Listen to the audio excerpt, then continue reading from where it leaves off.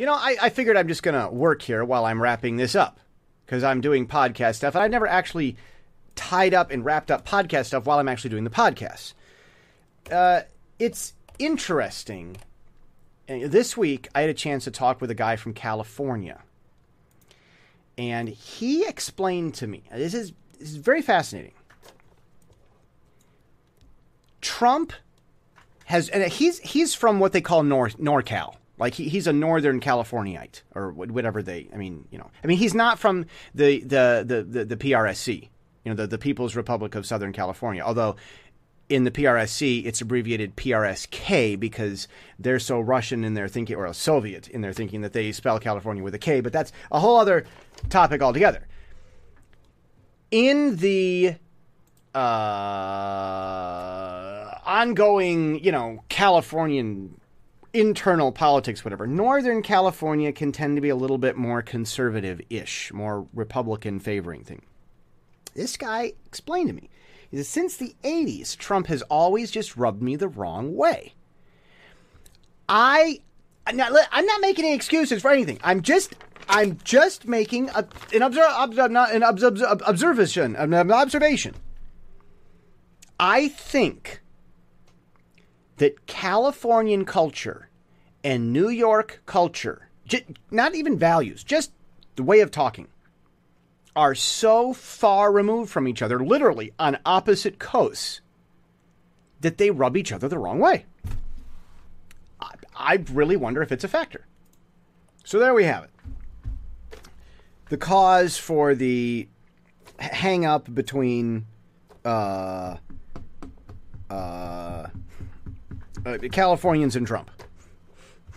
No, I typically don't like to get political. I didn't put it in the thing over at the Symphony at the Times. So I'm telling you this here. This whole Starbucks. No. I try to not get political in the podcast, but I just can't help it. I mentioned this a little bit. Other people are writing articles about this, but I'm going to try not to double over what I had coming from the editorials over at Symphony at PacificDailyTimes.com. Starbucks training on this. Quartz had a good article about this. Actually, they're usually leftist biased, but that's the thing. All the leftists, I don't know what things are anymore. I mean, professionals in the mainstream media act like bloggers, and sometimes people with simple little blogs do more professional journalism. So what's the difference between a reporter and a blogger anymore? And I'm seeing bad, terrible English more and more and more. And another thing. Sorry. I'm over here in Tropicalville, and the AC's blasting in my face, and this is really...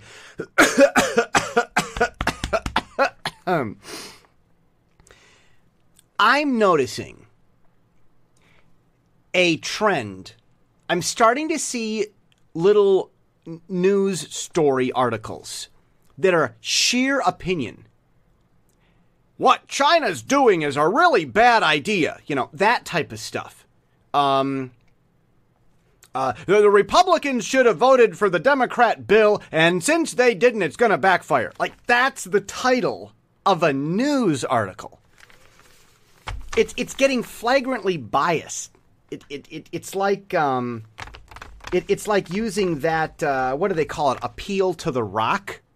It's a logical fallacy. It's something.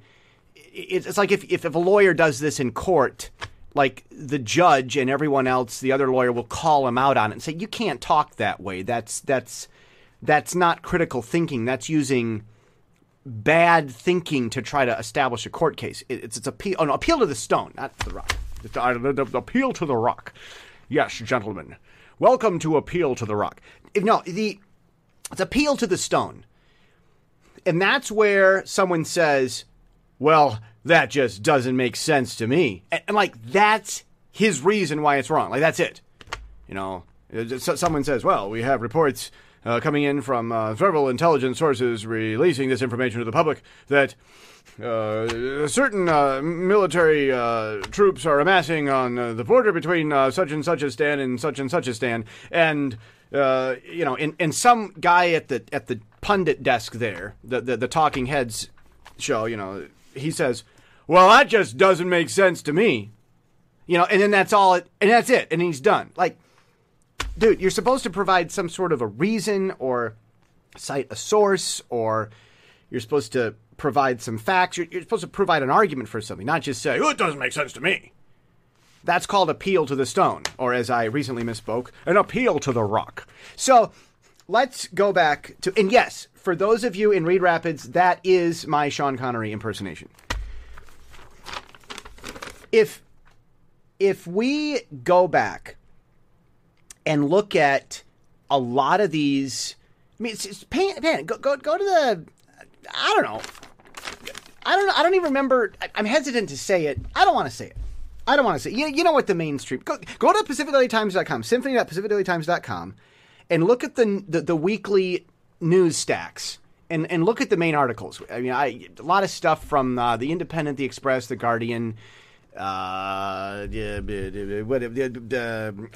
Yahoo News stuff. Look through the main type of stacks. I like Yahoo, by the way. They take AFP, AP, and Reuters reports, and they just put them over on their site. You could, a lot of other places use those news sources, so you could just read most of the news just on Yahoo. And it's not really Yahoo News, it's more of an aggregator kind of. Not to be confused with an alligator, something Mayor Richard J. Daley had trouble with.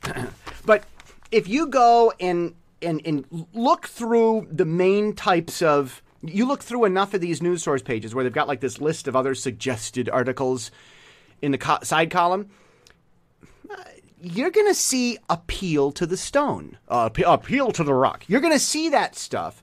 They're doing this, and it's a bad idea.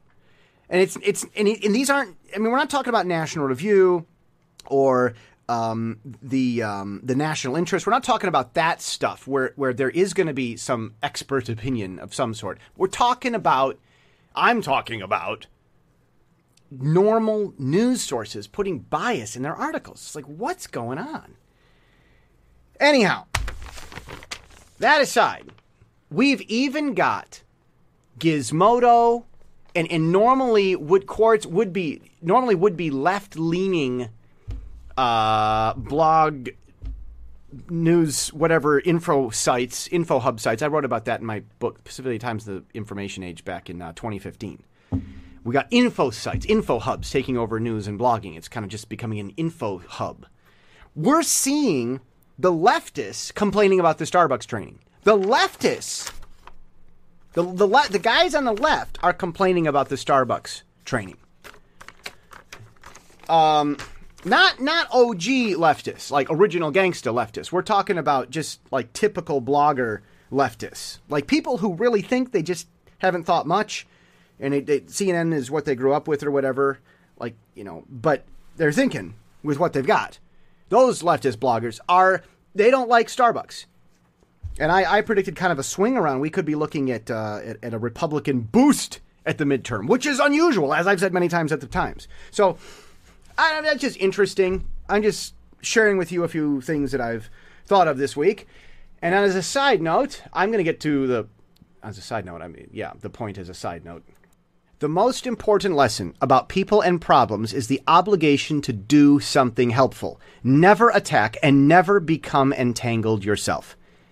If someone, in fact, has a well-earned reputation for broadcasting problems, be supportive, ward off any attackers because wicked people like to beat on the oppressed, and encourage them with the insight bystanders naturally troubleshoot our problems when we divulge our problems publicly. If you have a real problem, ask for help. Some will be quick to provide the minimum you need, being their brother's keepers while preserving your dignity by carrying the equivalent of your own weight. And that's the point. I'm Jesse Steele, jessesteele.com.